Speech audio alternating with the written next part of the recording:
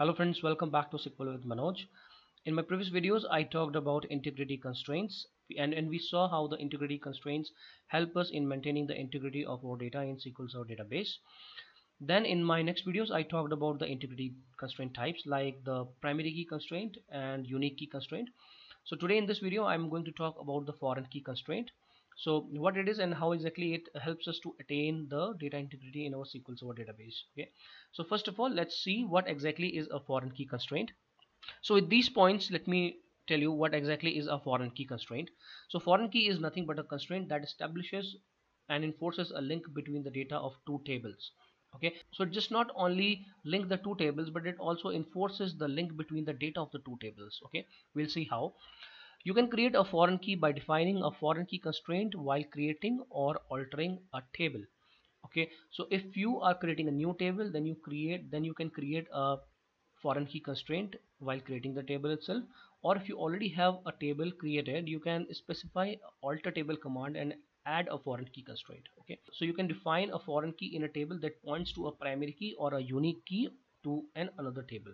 Okay, like employee and department. I'll take an example of employee and department tables here, and I'll show you how to establish a foreign key relationship between these two tables. I'll take you to SSMS to show you the demo. I'm using a database that I created for my usage, that is testman.db. You can create the database with the name of your choice, and then as I told you earlier, I have a department table and I have a employee table. Okay, this is the structure of my department table. Department ID, the data type of integer. It is a primary key in my department table, and I have set it as identity so that I don't have to give the values, so it will take the value on its own. The second column is the department name, that will tell me okay which department it is, and is active column that will tell me okay the record is active or not. Okay, it might have few more columns, but for this example I'm taking these few columns only. Okay, so my department table is created over here. Okay, so this is the department table created over here.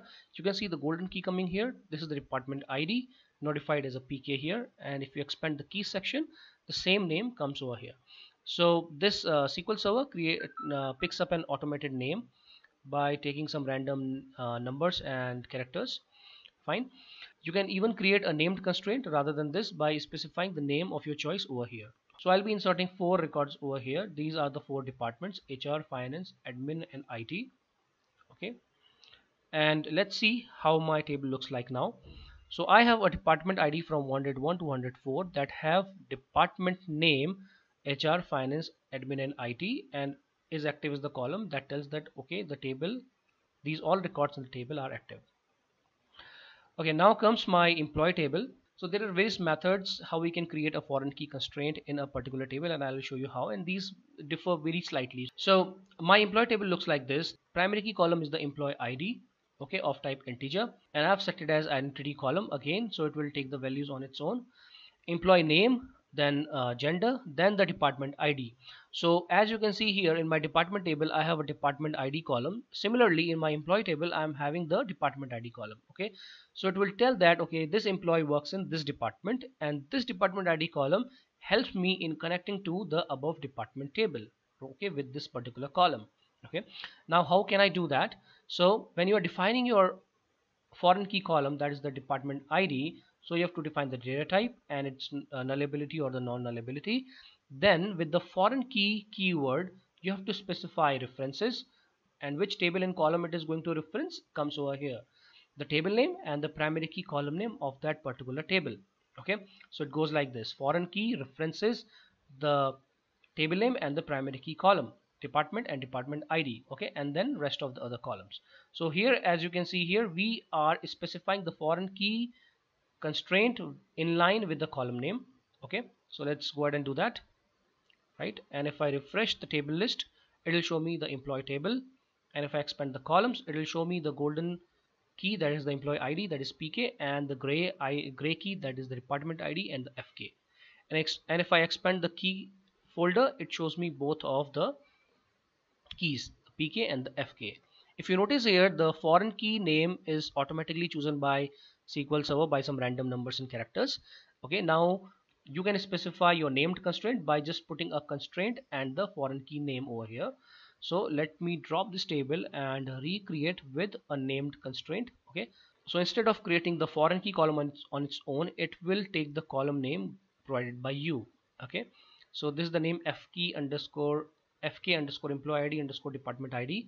So it is taking the same name. Okay, now this is one kind of method, right, that is giving the foreign key relationship in line with the column name. Okay, the second method is, okay, mentioning the foreign key constraint explicitly, right, not in line with your column name. Okay, so it happens like this: your column names will be so many, and you can add foreign key references at the later part. Okay, so with this, what you have to do is you have to define the foreign key with the originating foreign key, that is your source table of your employee. Okay, that is your child table, that is employee, and the department id, then references department table and the department id. Okay, so foreign key department id, this department id points to the employee department id. Okay, then references department and department id points to the parent department table and the department id column. Okay, so here also it will create a similar kind of key with with the name on its own. And if you want to create a named constraint, similarly you can put a constraint and the name before the foreign key definition, right, like this. So let me drop this and recreate it again. Okay, so if you try to again refresh and expand it, you will see the column name of your choice coming over here. Okay, third is when you already have a table created without any foreign key references. If you can see here, I don't have any foreign key references provided here. So what you can do is you can provide an alter table statement, okay, and then add a constraint with the constraint name, foreign key with the foreign key id name, and the references to the target table and the target primary key column id. Okay, or the parent table or the parent key column id. So this thing you can do via this script also, or via SSMS. Let me show you how you can do via SSMS. Okay, so let me refresh it, and you can see we don't have any foreign key right now. So you can right click on the table and click on design. Okay, and the table designer will come over here. So to specify a foreign key on the department id, what you can do is you can right click over here, okay, and go to relationships, right. So click on relationships and you will see an add button. Click on the add button. Okay, and then here click on here tables and columns specification. Okay, click on the ellipsis button, right, you will get a pop-up. Okay, and what is the primary key table, right? Primary key table is the department table and the column is department id, and the foreign key table is your employee, right, and the key column is the foreign key column is the department id. Okay, now if you click ok, okay, and then close, right, and now what you can do is you can either save it from here, it will create the foreign key, or you can right click and generate change script. Okay, so what it will do, it will create an alter script. You can just omit this and no need to check this. So this is the main part that we need, this is the main thing that we need. Okay, alter, I'm going to copy this. Okay, this is the main statement that will add the foreign key constraint on my table. Okay, so what I'll do is I'll copy this. Okay, I'll click no, and I'm not going to create a foreign key from here. Okay, if you want to create, you can click yes. Okay, or you can click save. Okay, so I'm not going to create it here from here, so I'm going to close it and I'll click no, don't save. Okay, so I'm going to paste this over here. So as you can see here, the statement that is generated by SSMS is very similar and same to this. Okay, other than some default parts, right? So alter table employee add constraint, alter table employee add constraint, then the foreign key constraint name and the foreign key constraint name, foreign key, then the department id, then references department and department id, then the department id, references department ids, right? Everything is same, it is just they have, the SSMS has added this thing. This by default you can remove it. Okay, and after removing it, both of the statements are same. Okay, so you can run either of the statement because both of them are same. So I'm going to execute this one.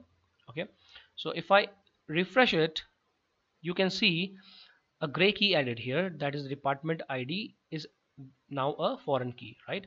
And if you expand keys, you can see FK employee department, right?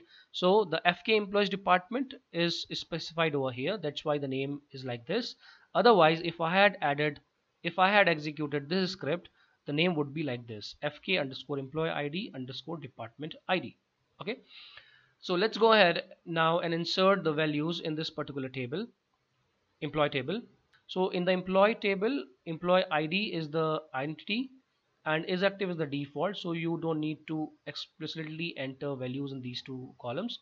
So I need to enter values only in these particular three columns, right? So my insert statement goes like this: employee name, gender, and department ID. And I'll be using all these four departments: 101, 102, 103, and 104. Okay, the employee name, gender, and the department ID. Okay, I'll execute all four of them and let's see what I'll get, right? So this is how my employee table looks like. So the employee ID, employee name, then the gender, then department, then is active. Okay, so this is how you set up a foreign key relationship in your table. Now let's see how to attain the referential integrity property by adding this foreign key. Okay, let's say I want to add a new record on the employee table for Mary J, and belonging to a 105 department ID, right? So 105 department does not exist. So if you see above, I have a department, select staff from department. I only have these four departments, right? From 101 to 104. Now if I want to add a employee to this 105 department, I'll get an error, right? So the error is the insert statement conflicted with the foreign key constraint. The conflict occurred in database test database department table and the column department ID. The statement has been terminated. Now referential integrity. So let me take you back to the definition, right? So what exactly this referential integrity gives us? So the foreign key constraint enforces the referential integrity by not allowing values in the child table outside from the domain of the parent table. So if you see here, the domain of the parent table had only values from 101 to 104. So it didn't allow to use the value in the child table that was 105. Okay. Now this also disallows any changes to the parent table, like deleting any row or modifying pk value in the parent table. Okay. So now if I want to delete any value, any row from my parent table, that is a department table, it won't allow me to do it. Okay. Let's say if I want to delete one department out of the four departments, so it won't let me do that because 1 and 2 is in use, right? So it is in use, so it will not let me delete this department. Or okay, let me delete all the records without the where clause. It won't let me do that, right? Now let me drop the table itself. Okay, it won't even let me drop the table, right? So this is how foreign key helps us with the referential integrity, right? So this is all nothing but the referential integrity that make sure the integrity of your data is safe in SQL Server database, right? Okay, so what are the allowed updates? So let's see, in your department table you have these four departments. Now let's say you want to modify the name of this HR department, right, to human resource. So you can easily do this because this is allowed, right? So any changes to the primary key of the parent table, okay, of the foreign key table is not allowed, but you can modify the non-key columns. This key column modification is not allowed, and the removal of this whole particular record is not allowed. Okay, only the modification of non-key columns will be allowed, like the way you modified HR to human resource. Okay, so if you just do a select, you can see all these results. Okay, now even if you want to drop the department table, you cannot drop it first because it says that could not drop department because it is referenced by a foreign key constraint. So in order to drop the department table, you have to drop all the child tables belonging to this department table, like the employee table. Okay, so if there is any other table like the employee table, you have to delete all those tables, then only you can drop the department table. Like there is only one table right now, employee, and we have already dropped it, so now I can easily drop the parent department table. Okay, so this is how you set up a foreign key constraint in a particular table and a column, and this is how you can enforce referential integrity by creating a foreign key constraint and make sure the data integrity of your database is maintained. Okay, so this is all in this video. So in my next video I'll talk more about the other types of integrity constraints, and please like the video if you really like it. Please let me know your suggestions and comments, and please let me know if you want me to cover something. Okay, and Thanks for watching. Please subscribe. By subscribing, you will get to know about the latest videos that I create here. And thanks a lot. Have a nice day. Thank you.